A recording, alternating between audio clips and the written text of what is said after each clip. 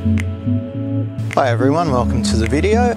A while ago I made my stock photography and videography earnings video for the month of August, and during that video I said that it cost me around 5 hours in time to edit a bunch of photos to upload to Wirestock and some other agency, and I got a comment criticizing me about that because the person said that it obviously takes more than 5 hours to go out, take the photographs or videos, travel time included, and so they have a point. So I thought it would be a good exercise to break down my latest editorial photo shoot and just dissect it to see how much time and money it all cost me. So the photo shoot was in an area, it was roughly 18 kilometers away from my home base in The Hague, and it's an area called Hoek van Holland, kind of the entrance to the port of Rotterdam. So it includes a big canal going into Rotterdam harbour. It also includes the harbour called the Maasvlakte on the other side of the water, and it also includes a town called Hoek van Holland where ferries depart from the Netherlands and go to England. So there's a lot of maritime stuff going on in this one place, and it's really concentrated. Plus it's also an interesting just region, just because there's so much happening in regards to other stock photography subjects. So you've got a mixture of industrial harbour, maritime shipping, and the usual stuff that goes on in a town or city in the Netherlands. So it's a really good place to really concentrate a bunch of photos and videos for the stock agencies. So just breaking down the costs and the times now, the area I went to is 17 kilometres from my home base in The Hague, south to the Hoek van Holland on the coast. And it took me around 25 minutes to get there in the car and cost me €4.80 in fuel to go there and get back. That's according to the ANWB, which is like the RAC for the United Kingdom. It's like the Royal Automobile Club, but for the Netherlands. And you type in your coordinates to that, and it tells you how long the journey is and how much it will cost you in fuel. While I was there, I took a ferry that went from the port of Hoek van Holland over the canal or the waterway where the shipping goes to the industrial harbour of the Maasvlakte.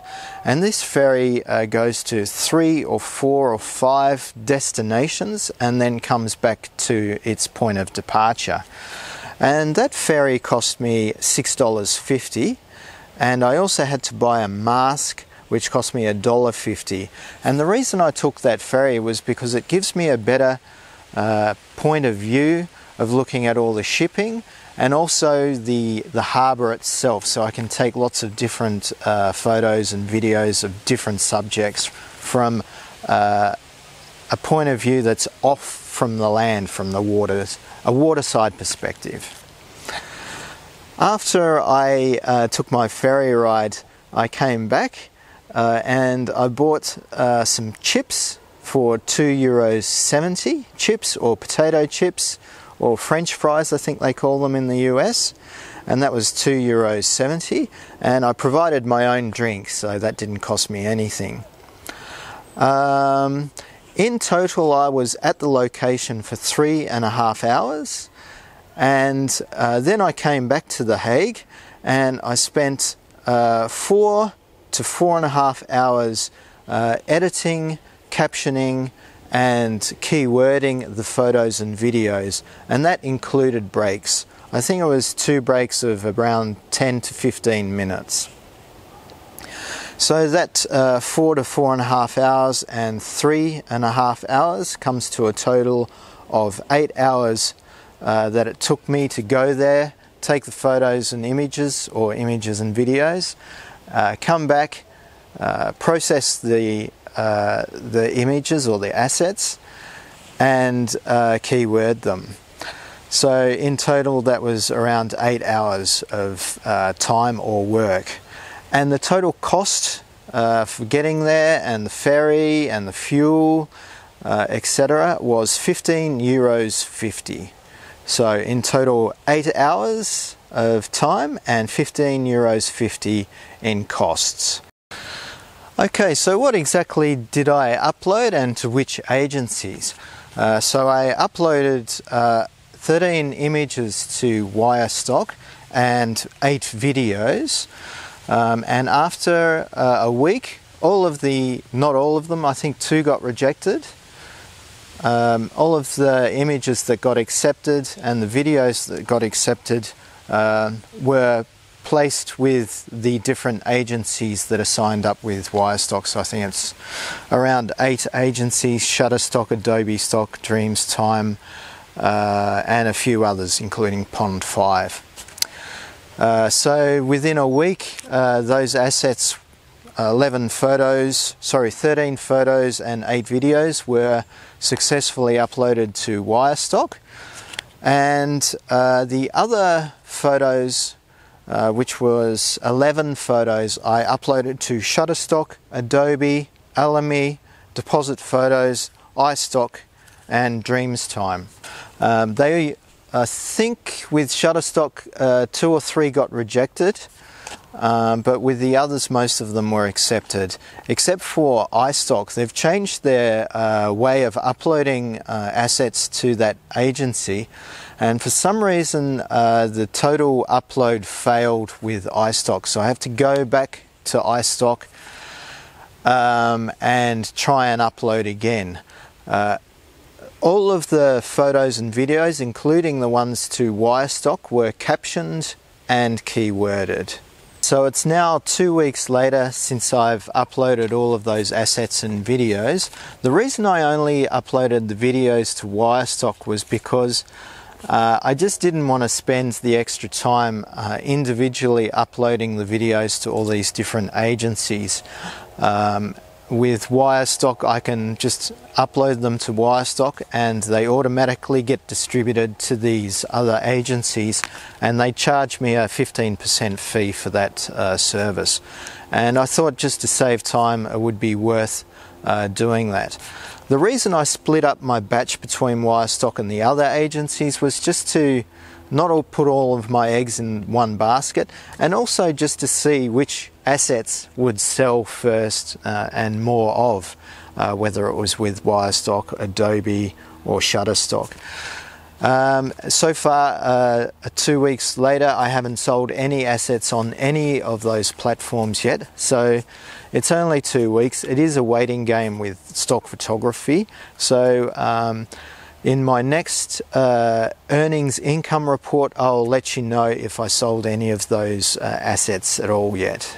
So if anything in this video has been interesting to you, feel free to share it to other stock photographers that you know, or people who you think may be interested in getting into stock photography, or just simply give it a like, and that'll help my YouTube algorithm.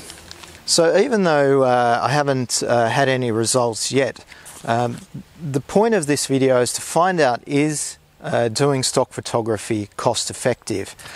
And the reason I went to this region was because previously I'd sold quite a lot of images from this region on the stock agencies.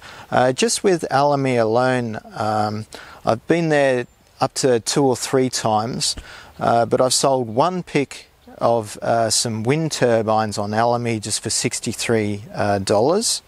I also sold a picture of a fox with a lady sitting on a bench nearby, which was taken at where I bought the chips from, nearby to there, and that sold for $5.70. I also sold a photo of a container ship up close, and that sold for $11.46. I know from memory I've sold dozens of those photos of the fox with the lady across different sites.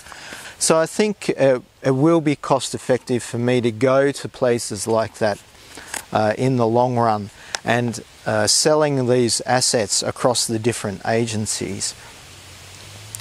But if you're asking yourself the question, is stock photography cost effective for you? I can answer that question from my experience as a yes. My top 5 best-selling images on Shutterstock all come from within 30 minutes of my home, and it just cost me time and a bit of fuel to take those photos.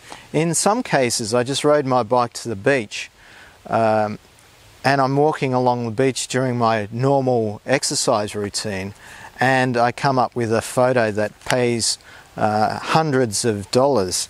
So for example, on Shutterstock alone, my top 3 best-selling photos are of a VW camper that I took that was 20 minutes away from my home, and that's earned me $601.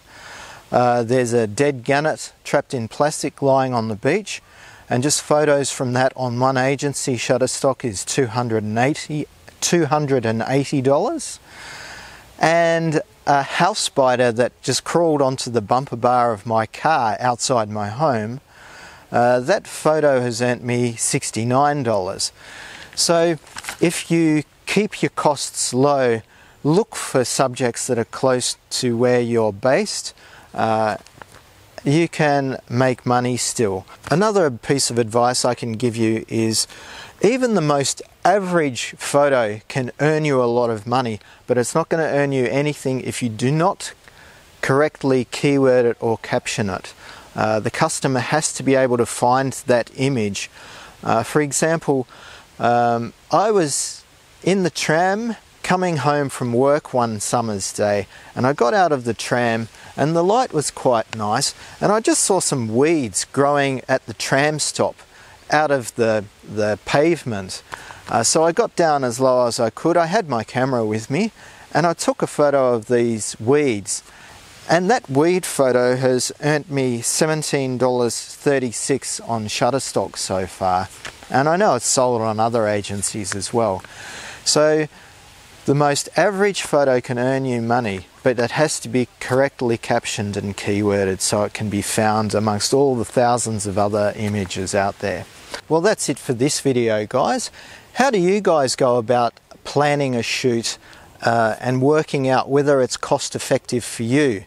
Whether it's an editorial shoot like I did or a commercial shoot. I know the chances of probably selling more are greater with commercial shoots, but I think probably the costs are also greater. So I'll be interested to hear about your input on that one, and I'll see you in the next video. Bye!